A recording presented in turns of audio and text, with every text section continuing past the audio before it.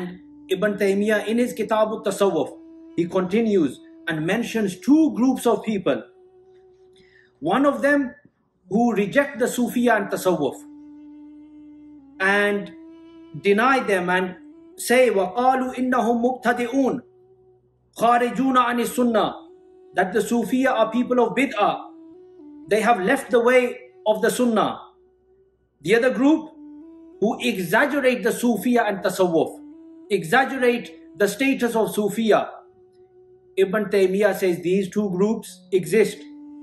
But Ibn Taymiyyah was just in his own opinion. He says, وَالصَّوَابُ, that the correct opinion, correct stance according to me is أَنَّهُمْ مُجْتَهِدُونَ فِي طَاعَةِ اللَّهِ, that the Sufiya are a people who exert their utmost effort in the obedience of Allah Tabaraka wa Ta'ala. كَمَا اجْتَهَدَ غَيْرُهُمْ مِنْ أَهْلِ طَاعَةِ اللَّهِ, just as others have exerted their efforts, others who are from the people of obedience.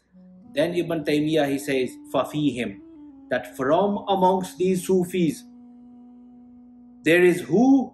السَّابِقُ الْمُقَرَّبُ, there is the one who is at the forefront, al-muqarrab, who has become very close to Allah Tabaraka wa Ta'ala, بِحَسَبِ اجْتِهَادِهِ, due to him exerting his efforts in the obedience of Allah Tabaraka wa Ta'ala.